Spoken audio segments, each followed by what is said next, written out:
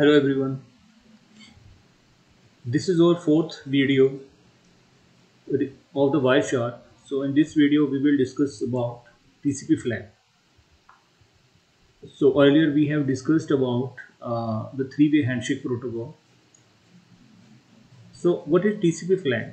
So right, 16-bit and 16. It's a 32-bit, and in this packet, destination port, sequence number, acknowledgement number, header length is 4-bit, reserved bits are 6. These are the flags we will discuss now, and window sizing is there for the advertisement window. Checksum is there, urgent pointer is there. These are the options, and next we have the data. So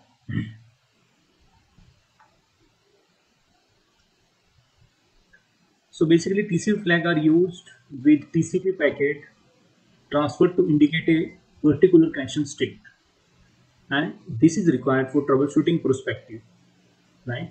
So via TCP flag we can see like our packet is coming to destination and or not, means vice versa you can say. So these are some TCP flags. So we will discuss like 𝐷, 𝐴𝐾, ACK, acknowledge, push, reset, SYN and FIN. So first of all, 𝐷, it's urgent.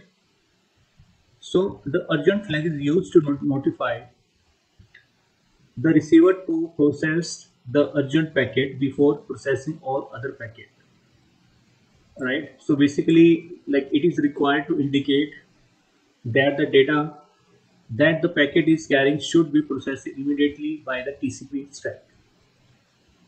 So next we have the acknowledge.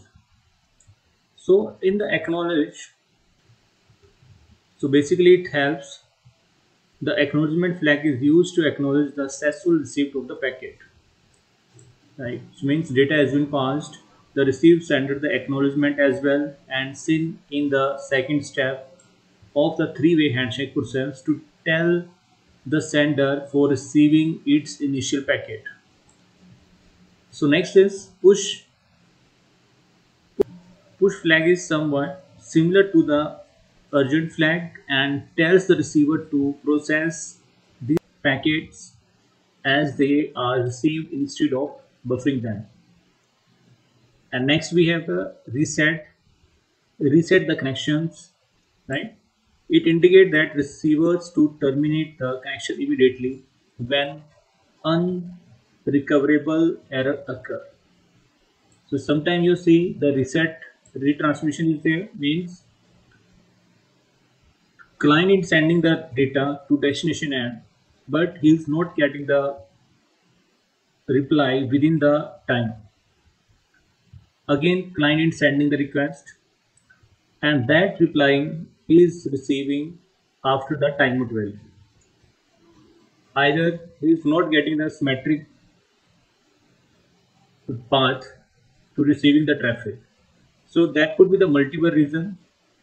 The destination is resetting the packet, right? This causes both the side to release the connection and all its resource abnormal. So we have the synchronization.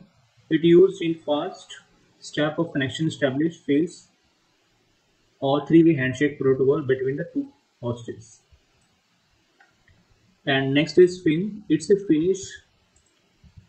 So basically indicate that the connection is being turned down. Both the sender and receiver send the FIN packet to gracefully terminate the connections. So next is a conclusion. So if you see, we discussed about total 6 messages here. The flags are always set to 0 to 1. So you see 4 flags are set to 0 to 1 and all beings of 1 bit. They are used in data transmission between sender and receiver. Flags are used to instruct when transmission will start and stop.